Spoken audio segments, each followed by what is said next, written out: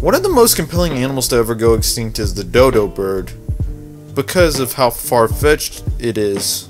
The tale starts on the island of Mauritius, which was first discovered by the Portuguese in 1505 as they tried to dominate the West Indies and create a stopover. Though the downfall of the bird came when the Dutch tried to compete in the spice trade, and in 1598 used the island as a penal colony where convicts were dropped off at, but also with the prisoners came other things, pigs and monkeys. Though the biggest problem with this is that the dodo bird wasn't familiar with the animals outside of its ecosystem. Actually, all of the Mauritius had no predators for the bird, so it had no fear at all, especially with humans who the bird approached and, well, were an easy target for a meal. It was so easy that sailors would simply walk up to a bird and pick it up and kill it with a machete. Though a common misconception is that humans were the main contributor to the extinction of the bird, but no. The main problem was that these foreign creatures were feasting on dodo eggs, killing future generations.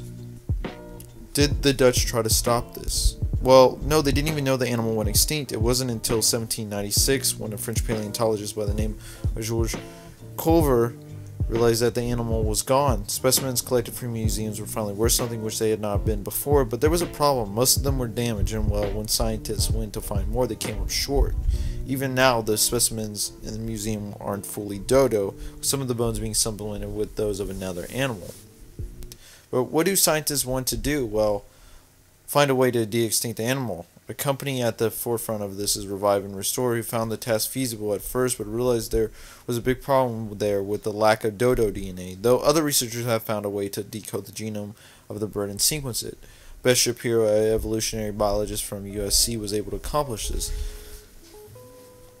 which essentially has opened the door for the possibility of bringing the bird back.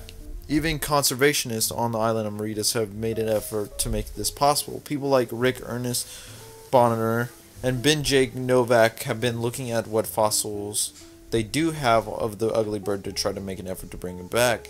With the help of Revive and Restore, working with the community of Mauritius by providing biotech to improve the genetic part of recreating a species, conservationists on the island have already experimented with the extinction, just not in the form of resurrection of a species, but by bringing back a function of a species back into the ecosystem. At one time, the tropic peninsula's endemic species were critically endangered, only being dwindled down to 12 to be exact.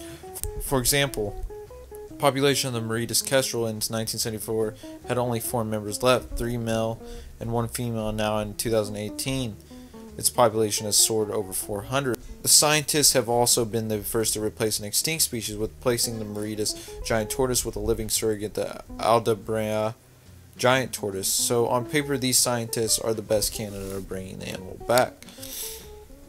So what does this mean? Will we ever see a dodo bird in the future? Well, who knows what we'd be capable of.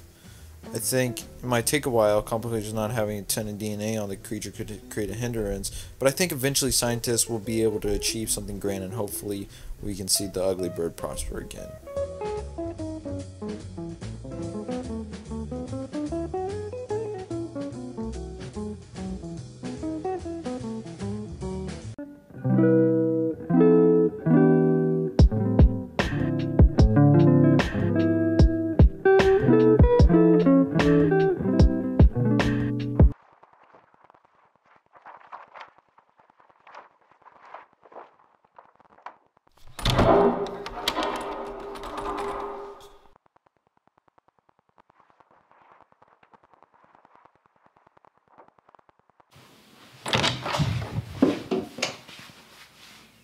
What? What's this?